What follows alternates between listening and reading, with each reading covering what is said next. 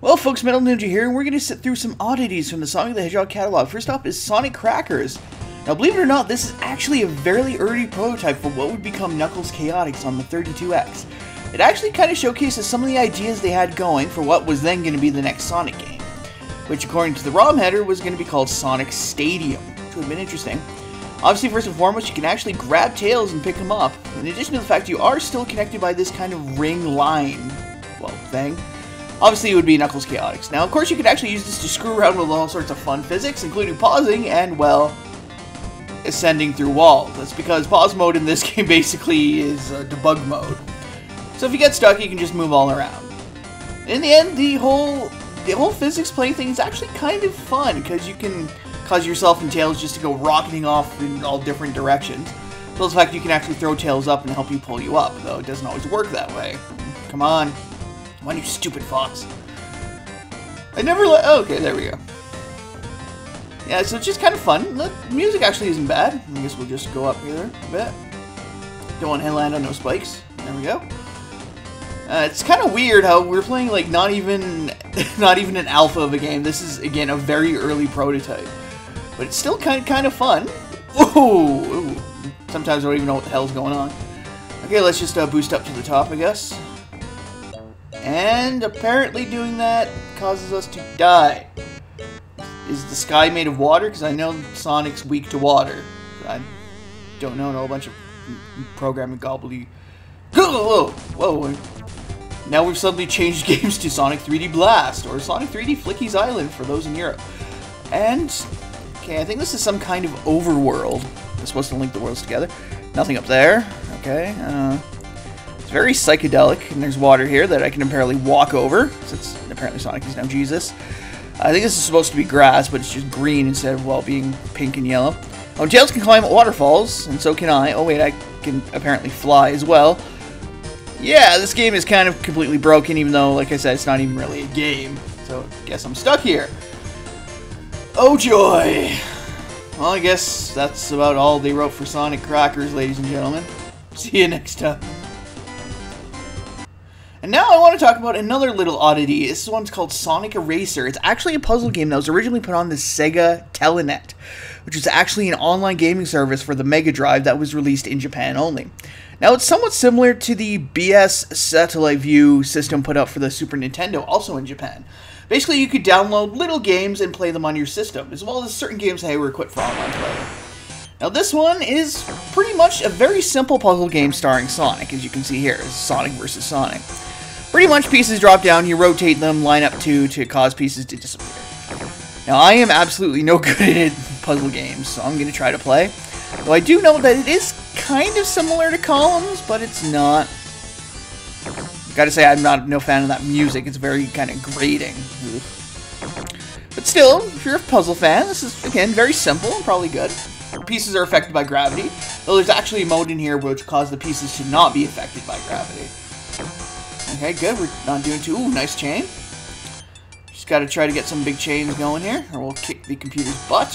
Yes, yes. And he punched me. Which is great, because getting punched means that your next few pieces are going to be all wacky. You won't be able to control them. So, yeah, there. About one more, I think. Yeah. Crazy. So, yeah, it's, again, very simple. Not a whole lot to it. Just try to beat the computer. This is, of course, the lowest level, because, once again, I suck at puzzle games. And, yeah, looks like I'm not doing too bad compared to him, because he's just stacking up and stacking up. And then I think he's about to lose. Oh, no, he actually got a good combo there, but... Alright, no, I'm not doing too bad. And, yeah, it looks like I won. Ooh. And, folks, that's actually about it. From here, you actually have to reset the console, since there's no way to go back to the beginning. Yes, Sonic Eraser, because that makes sense, because you're erasing pieces, I guess. And it was an interesting little game, along with a few other interesting games that were actually on this service. Some games that actually wouldn't see the light of day forever, such as Flicky, and other ones which would never be seen again, such as, I think, a baseball game, as well as some Mahjong games. I'm going to see if I can hunt those down one of these days, but in the end, Sonic Eraser, it's a quirky little puzzle game, and it's not bad. And last up, folks, you know what happens when you stick Sonic and Knuckles onto Sonic the Hedgehog 1? Well, you get this spree that you get with every other Mega Drive game. What happens if you press A, B, and C together? Yep, you get to play the Blue Spheres Special Stages games. Now, this is a bit different in that you actually get every single possible iteration and layout. How many is that, folks? 137 million. You play this stage 137 million times. Of course, obviously, the layout's different every time as it's unique. But yeah, I'm not going to sit here and play for that long. I'm just going to do one stage here, but it's just mind-boggling. It's all because of the very interesting lock-on technology they used for Sonic and Knuckles, which I actually still love to this day. It's one of my favorite Mega Drive games, actually. Now, obviously, if you lock Sonic and Knuckles on Sonic 2 or Sonic 3, you get to play as Knuckles in those games, which is awesome. Now, you'd think if you logged into Sonic 1, it would work, right? Well, apparently it doesn't, because Knuckles' palette would royally screw up with the game. So instead, they unlocked the ability to play as well all the Blue Stages Sphere games in all time, really. Which is interesting, because if you lock on any other Genesis or Mega Drive game, you'll actually get one specific stage if you press A, B, and C together. But no others, unless you fool around with some of the coding. So that's right, folks, you get a unique stage per Mega Drive game, but only plugging in Sonic 1 is the only way to play as them all. And if you can complete all of them, then my good sir, you are the king of the nerds. Because you absolutely have no life to complete 137 million stages. Obviously, you're running around on a huge Taurus, which is, you know, great, because especially when you have those last few to get here. It can be annoying, because especially because now you need to hunt for them. Running around on a giant Taurus, and yes, folks, this is a Taurus, since it's, well, pretty well donut-shaped if you think about it. Though it looks more like a sphere, but that's kind of plays into the whole sphere thing, I guess. And now I'm annoyed, because I need to hunt down these last 8 goddamn blue spheres, okay?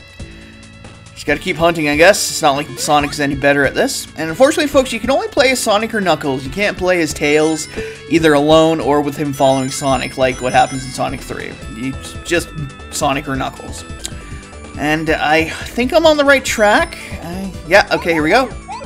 And here we... Son of a bitch!